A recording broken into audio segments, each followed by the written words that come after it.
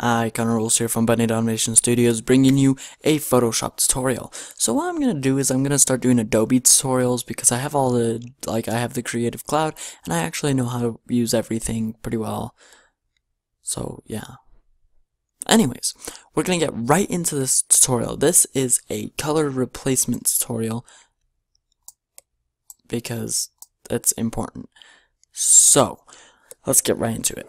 So what I'm going to do is I'm going to change this whole picture to black and white and then change a few colors in this.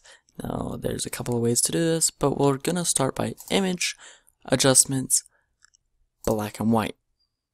Now the reason I didn't use the adjustment palette over here and click black and white is it just doesn't work that way because that's it. It gives it an adjustment layer. This changes the actual image of the background to that color, to black and white.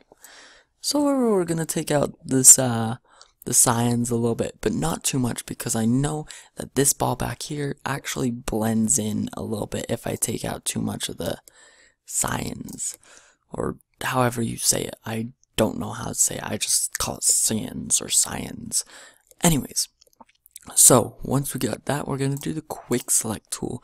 Quick select tool is a fabulous thing that makes it so you can quickly select something just like that. Bada bing, bada boom. Now, the quick select tool isn't always perfect. Like out here, we got a little bit of extra stuff, and we'll sort that out here in a second. So we're going to select the entire ball, and then we do have this little bit here. If I zoom in, you can see that it's kind of selecting this 12 here. So if you press Alt, you'll see that little plus sign go to a negative sign, and we'll brush over it, and it gets rid of that. Then we're gonna click Control J. What that does is everything in the selection, it will create a new layer, saving only what is in that selection. So for example, that ball was in this selection, so that's what's gonna be saved in that new layer. For those that don't know Photoshop that well, this is your layer palette. So if I wanna switch which way everything is, that's where I would do it over here. Now it's really not gonna matter in this image because nothing is moving. But you can hide and show each layer here over here, so that's what's important, I guess. Anyways, if I hide the background layer, you can see that the number 1 ball is the only ball on the table. Now, next we're gonna take our, it's in the brush, we're gonna take our color replacement tool, which is under the brush tool. So if you left click and hold, and then there is the color replacement tool, and then let go of our mouse while it's over that. We're going to change this specific ball to red. And you just brush over that ball, and bada bing, bada boom, it's red. Fabulous, right? Next we're going to go and do it to this ball, and this ball is going to be green, so we're going to quick select it. And that seemed pretty painless and easy to do because it doesn't look like it's bleeding over anywhere. So we're going to click Control J, take our brush tool, or you can press B, W for the quick select, or B for the brush tool.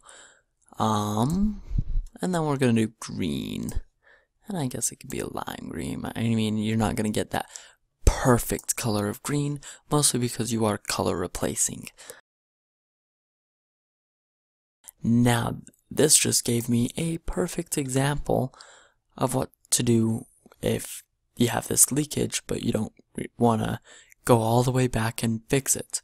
So what you're going to do is just take your eraser and scrub those edges off. So that's my finished goal. That was my goal for this image. Really easy. That took me about 5 to 6 minutes. It took me less than 6 minutes to do and talk to you guys at the same time. So there's no excuse for you to get bad.